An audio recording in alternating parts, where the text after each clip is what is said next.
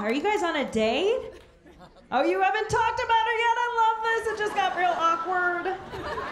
I'm usually like you. I never know if I'm on a date. I never know what to wear, which is why I usually just throw on a wedding dress and hope for the best.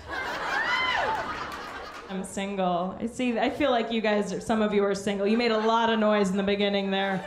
We do that in public as single ladies. Like, we make a lot of noise. Like, we make everyone think that we're very okay with being alone in public. We're like, yeah, man, I don't need no man. I'm independent. I listen to Beyonce and shit. On the inside, we are one Adele song away from just losing our shit, folks. Just like emotionally eating the out of some guacamole.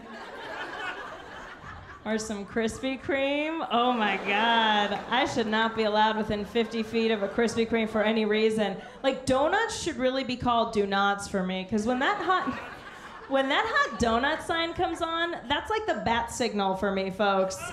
Like, I am in my car and they're lickety-split. I was there last Friday night, because I'm single, and I order 4 donuts, and the woman's like, "Are you sure you don't make that a dozen?"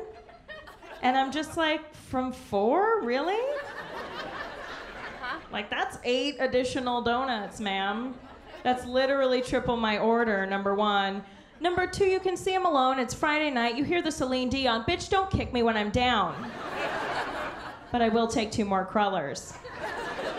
Give me the dozen. Kathy, you know me. Box up the huge. The diet starts tomorrow. That's what we do as girls, right? We make up all these weird caloric justifications in our head.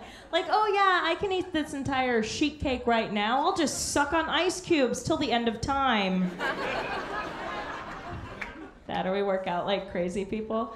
I work out so intensely, I recently had a guy come up to me at the gym and ask me if I was training for an event.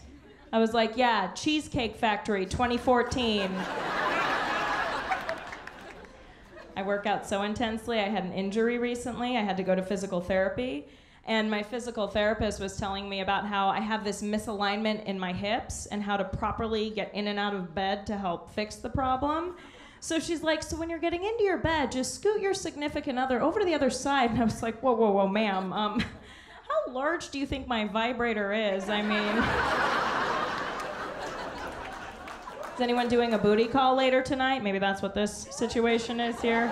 Woo, I love it. You guys see, Vegas is into it. Most people are like afraid to admit that. Like, I'm down with a good booty call. I love that shit. I love the bullshit leading up to the booty call, right? Like the let's get together and watch a movie at 4 o'clock in the morning.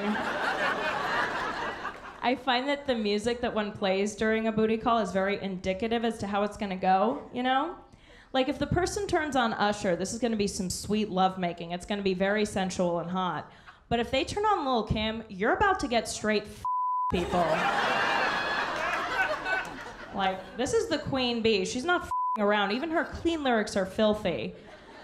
But if they turn on, like, Sade or Coldplay or something of this nature, you need to leave immediately, all right? This is not a booty call. This person has an intense emotional connection to you. You need to piece the out, guys.